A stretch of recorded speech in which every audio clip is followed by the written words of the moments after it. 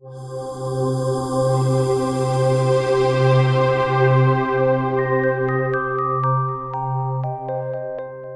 guys, this is Aaron from Geeky Development and welcome to our weekly tutorials. And this week I'll be showing you how to hide buttons in your project.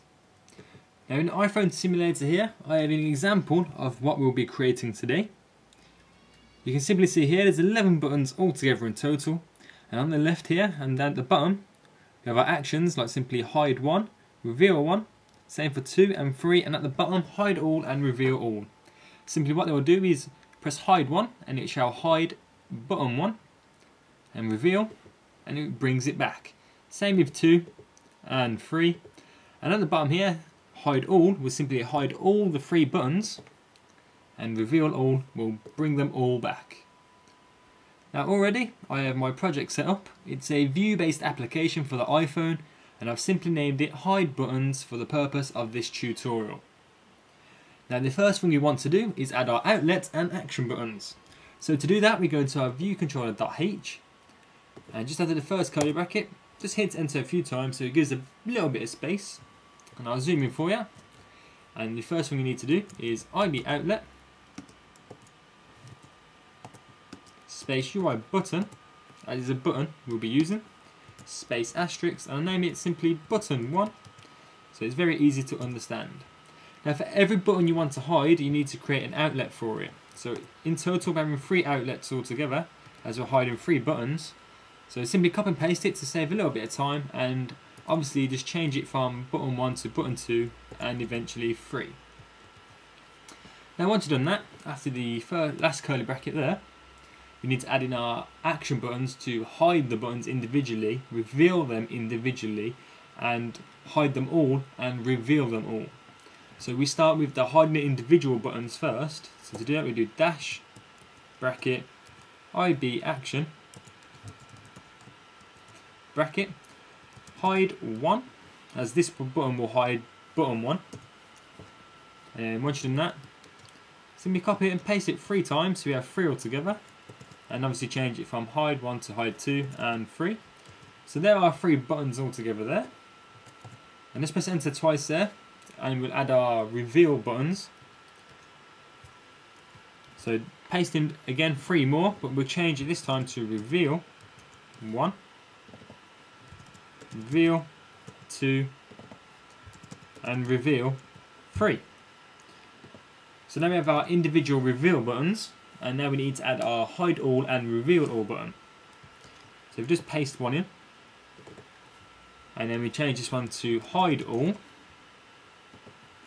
And that we do again, paste another action button in. And this time will be reveal all. So you can save that, and if you want to pause it and catch up any of the coding. But that is all the action buttons we need to create. So now once you've done that, we'll zoom out. And we'll go straight into our interface, into our viewcontroller.xib, where we will add all our buttons just to get out of the way, because it's quite time consuming adding all the buttons and linking them all up. So what we need to do then, simply drag a button in and make it a decent size, and drag a second one in. It's a lot smaller so we can kind of copy the same interface as I created in the simulator, and we will name this one hide 1 as it will hide this button here, which we'll name 1, reveal 1. Then once you've done that basic layout there, we can simply copy and paste it for our second lot and then our third lot. Just changing the numbers on them to 2 on this one, and then 2 here, and then 3. Like I said before, it is a little bit time consuming, but it does take some time. But that's alright. Then once you've done that, paste 2 more buttons at the bottom, as these will be our hide all button. And finally our reveal all. Now once you've done that, we can save that. Now we need to link up all the connections, so simply click Files Owner. Now you've got all the connections here in the outlets. We simply drag button 1 to button 1 here, button 2 to button 2, button 3 to button 3. So once you linked up all the outlets there, we need to link up all the actions. Now this does take a little bit of time, so just bear with me 1 second. And to make it touch down as a simple gesture there, anything you like, but it's the easiest one in Simulator, so I'm going to go for touchdown. Then hide 2 to hide 2, hide 3 to hide 3, then hide all to hide all, reveal 1 to reveal 1, reveal 2 to reveal 2. Now using the, well, hiding buttons and stuff like that, and roll touchdown can like kind of help a lot in design, as say if you have like a really cool looking interface but you have too many buttons as I'm showing you here, it's a great way to hide it, or simply stuff like that. Great little feature, and you can play around with it and do whatever you like with it. It's quite helpful in most apps anyway. And the final touchdown and reveal all. So once you've done that, we can save that, and we can go straight and add out all of our code in our view controller.in. And just after the implementation, hit enter a few times so you got a little bit of space, and we'll do the code in there for the button that will hide the buttons individually. I'll zoom in there for you. So we do dash bracket IB action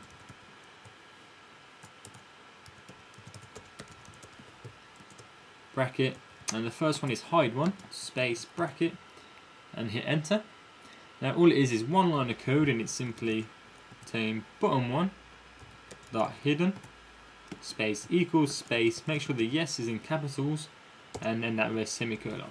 That's all the coding that's needed there to hide button 1. Now if you just want to copy that and then paste it twice, just to save a little bit of time, and change it to 2, and then that to button 2, then hide to 3, and then to button 3, and save that. Now we've set up all the code in there to individually hide the buttons 1, 2 and 3. Now we need to individually reveal them. So if you just paste it in again, but this time change it to reveal 1, and then change the yes to capital No. So once you've done that, again we do exactly the same, just simply copy and paste it. I'll just zoom out a little bit so I can scroll down and zoom back in. And again, change the second one here to reveal 2 to button 2, and then reveal 3 to button 3. And then when we've done that, we can save that. I'll zoom up a little bit now if you want to pause the video and catch up on any of that coding. But now we've got all the coding set up there to individually reveal and hide each of the buttons. But now we need to add the coding to hide all the buttons and reveal all the buttons. So if you just paste it in again, so to save a little bit of time, and then change the IB action name to hide, hide all, do that one first. And make sure button 1, make sure it's hidden with a capital yes. And then what we're going to do this time is simply copy the whole of this line and paste it so we have 3 all together, but then change it to 2 and 3 there, individual buttons, so when we hit that button it hides all of the buttons all together. And if we copy that and then paste that there, and then change this to reveal all, and the same process to change the yeses to capital No's,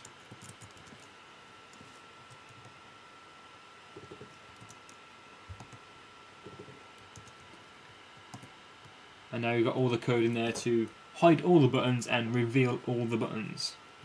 So I'll zoom out, and if you want to pause the video and catch up on any of the code in there, that is all the code that's needed there to function all the buttons. So now once you've done that, we go straight away to build and run. There'll be no problems as all the coding is perfect as usual in all my tutorials. So you can just wait for it to build in the iPhone simulator.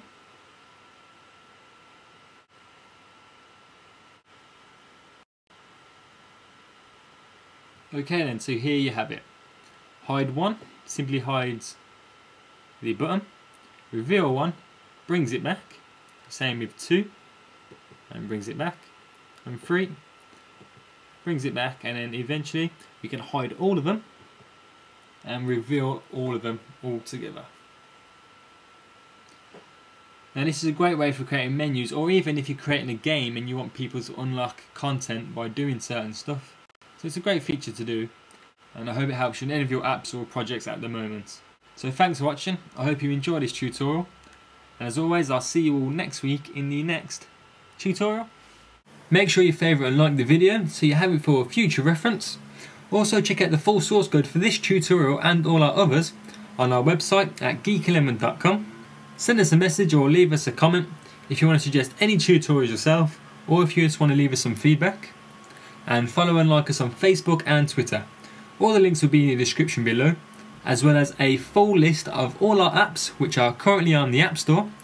Make sure you go check them out, and most importantly, if you haven't, make sure you subscribe.